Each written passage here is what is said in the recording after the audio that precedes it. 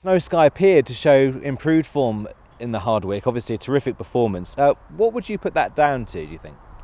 I think in part it's a sort of natural progression. It's what Michael Stout does best in terms of bringing more immature horses on to really bloom as 4-year-olds and older horses. That's really one of his absolute trademarks. So he fits that bill. Do you think he was particularly well suited to the tactics that day, or did that race just pan out that way? Do you think those sort of tactics will be repeated this weekend?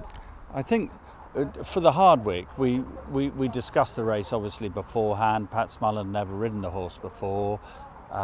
It didn't look like there was much pace in the race, and we knew he stayed because he'd obviously stayed in the Yorkshire Cup, and so therefore it was important that there was a reasonable pace. And so, given everything, we said, listen, if there is no pace, don't be afraid to go on. And he sort of timed it to perfection, really.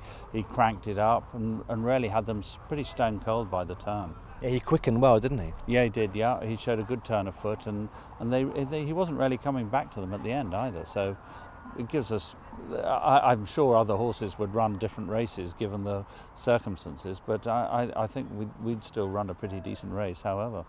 And difficult to put the two races in isolation in terms of this weekend coming, but do you think those sort of tactics might be those that you employ again? Well, again, I think that'll be judgmental for Pat on the day and how the race pans out, but certainly I think if you found a sort of tactic that works, there's no good reason why we wouldn't. Flincher, what a terrific performer he's been for you. He has been. I mean, he's been reliably consistent, or consistently reliable. I mean, he really has. He's been honest and genuine, and he's one of our top performers. If you look at his form recently with a number of placed efforts, you know, one might be forgiven for forgetting the fact he's won 2 Group 1s. Yeah, I mean, not many horses win a Group 1, let alone 2, and he's won over €4 million. So I think we'd be hard pressed to swap him with anybody.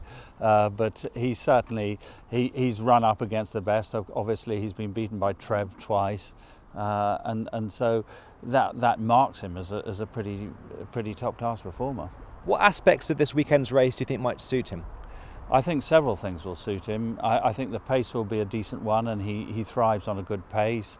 I think Andre has always said that he likes a right-handed course, and so he qualifies there. But most importantly, he likes fast ground, and I think it'll be fast. I hope it'll be fast on Saturday.